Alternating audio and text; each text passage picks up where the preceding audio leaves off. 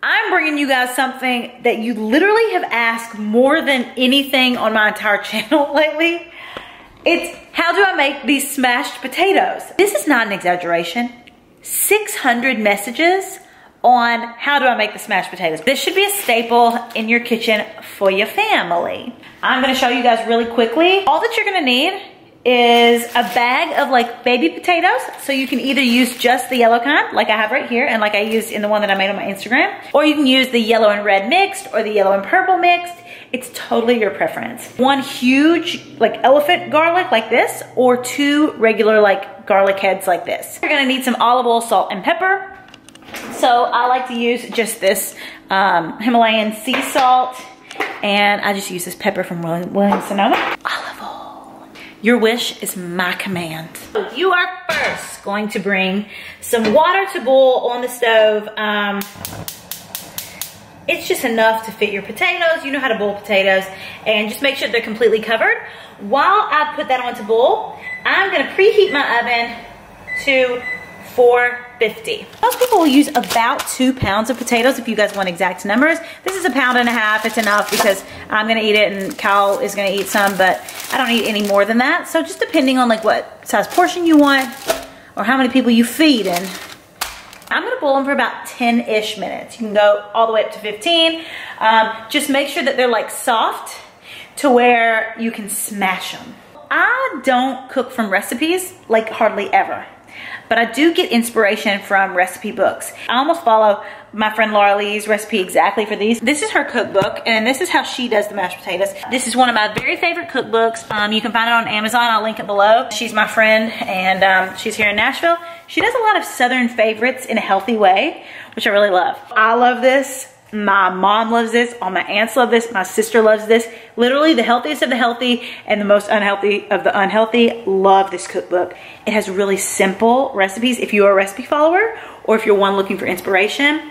She doesn't use 150 ingredients. She uses like 6 or less. And I just love this cookbook. So I'll link this one too. And then another one that I really love, her name is Mikkel, and she's a nutritionist. Super healthy, a lot of plant-based recipes. If you're a person that's trying to revamp and like take a lot of meat out of your diet in the new year, this nutrition stripped one is awesome. The images are beautiful. And she has a lot of good like bowls and smoothies and different stuff like that. So I love this cookbook as well. So those are my 3 favorites. Whoops, you're only gonna need about this much butter, but I have the stick of butter out. Salted butter would probably be better. And then you're gonna need olive oil, salt, and pepper. I love this Himalayan sea salt and this ground black pepper from Williams-Sonoma. And then you'll need this to brush everything on at the end. Yeah.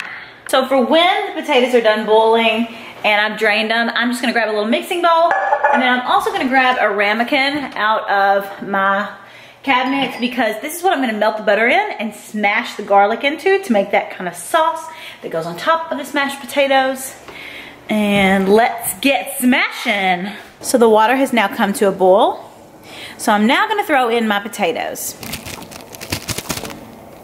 The potatoes will now boil for 10 minutes, 10 to 15 at the most, and then I'll take them out and drain them, and then we'll smash them. I get so many questions about these mats that I cook on. So this one is actually a generic one, I think, off of Amazon, but I get mine usually from Williams-Sonoma. They're silpat pads is what they're called. The French use them a lot in their cooking. And Williams-Sonoma, they're gonna be like, oh, those are for cookies. They're not just for cookies, they're for everything. It's what I cook literally every vegetable, every meat, every fish on, and they are a lifesaver because you don't hardly have to clean a pan. And I love them. I'll link some below, but I highly recommend these for the kitchen. Take one of them out of the pan and just put it on your countertop or whatever and see if you can either puncture it with like a fork or a knife or just go ahead and do that smash. Ooh, foggy. You are gonna put the olive oil, salt, and pepper on there before you smash them. It's just easier. Sometimes I smash them before I put the olive oil, salt, and pepper, but I find that this is easier. Just a few tablespoons.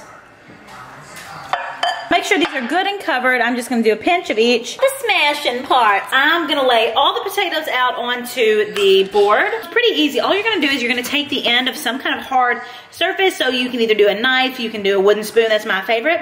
You're gonna put it onto the potato and smash it. Smash it. So you can do them like really smashed like I just did that one, or you can do them a little bit less smashed. You don't wanna do them to where they're like flat as a pancake, but like this, and you're just gonna roughly do that to all of them. Beans on toast, chicken and rice, peas and broccoli, cabbage and spuds. Here is what they look like smashed on there. You can pour a little bit of that olive oil, salt, and pepper mixture that's left at the bottom of the bowl onto them. I'm gonna take this large garlic clove, and I am just simply going to saw about the last quarter off to where you're revealing those pieces of garlic. Make sure that they're revealed though, because they've got to cook up. Okay, there we go. Yes. See how that garlic is kind of revealed like that? Then I'm gonna take it and I'm gonna dump the remainder of this onto the garlic. Nice and oiled up. I'm just gonna set that on the baking dish. That's gonna bake in the oven with all the potatoes. And then at the end, you're gonna squeeze all that delicious like mashed garlic out, and you're gonna make that butter glaze that makes these such a hero piece in the kitchen. Into the oven for anywhere from 25 to 35 minutes. It depends on how crunchy you want your potatoes. I would say 20 minutes, even 18 minutes is kind of the minimum. I actually typically put them on the middle and let them cook. Let them cool while I am preparing the mixture to put on top. So see how this beautiful garlic clove is now open and roasted? I'm gonna cut off about this much butter, throw it in this ramekin, heat it for a minute, and then put a pinch of salt in there. Now that you've got your butter melted and your garlic roasted, you can either put it in the refrigerator and for like 10 minutes to where you can squeeze it out with your hands. You can take a dish towel and put it around the garlic clove and squeeze it, or you can just kind of individually take the cloves out like this. If you cook them right, they should come out just like so. See? Just drip it right out like that. Delicious. So I'm gonna get all of that good gooey garlic out of the garlic clove, and I then proceed to mash it and make the most delectable mixture that you have ever known in your life. So as long as you get most of it out, and then it's gonna look like this, you're just gonna mash it. Just mash that garlic in there like that, and you're gonna make this beautiful paste that you're then gonna put on top of the smashed potatoes, and that's what makes this a special dish. Like, they taste incredible right now, but this is what makes them such a hero piece. Yes. Take a little pastry painter, and then you can literally paint that mixture onto the potatoes. And then at the very end, I'm gonna take the actual pieces of garlic, and I'm gonna put those on top of the potatoes too. For kids, for adults, literally anyone in your life is gonna love this. Kyle was like, where have you been keeping this from me? Why have you been keeping this from me? Maybe he would have proposed a whole lot sooner if I would have revealed this recipe beforehand. Maybe not. We wanted to get on here and give you guys a little pregnancy update. We're having twins. We are not. So first things first, you can really tell I'm pregnant, and I've gotten really big. I have my glucose test, or the diabetes test or whatever, my next appointment, so I'm a little nervous about that, but I think I'll be fine. I felt great. I haven't been sick a day still. And it's so funny because people say that you get sick when you're pregnant really easy. This is like the first winter I haven't been sick. Isn't that ironic?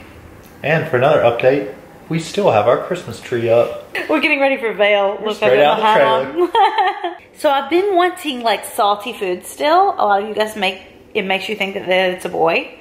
I've been craving, instead of Mexican, I feel like I've been craving like sushi and ramen. Salty things. So weird. So you guys know those rocker tees that I've been wearing every single day? I just ordered like 10 more of them. It's like, they're the best pregnancy thing ever. Today, I'm 26 weeks. From what I understand, babies grow different in the beginning, but it's measuring a little bit large. What fruit is it? A papaya? I don't know what fruit it is today. Last week it was a rutabaga. What the heck is a rutabaga? I don't know. Here's the point where I need your help. So I've been messaging every single friend of mine that has a baby. And I'm like, all of these things, what are the best things? What do I need to get? What do I not need to get? I don't want everything in the world. So, yeah. My arms look big in this. My husband's been a real help during the whole thing. Oh, don't even.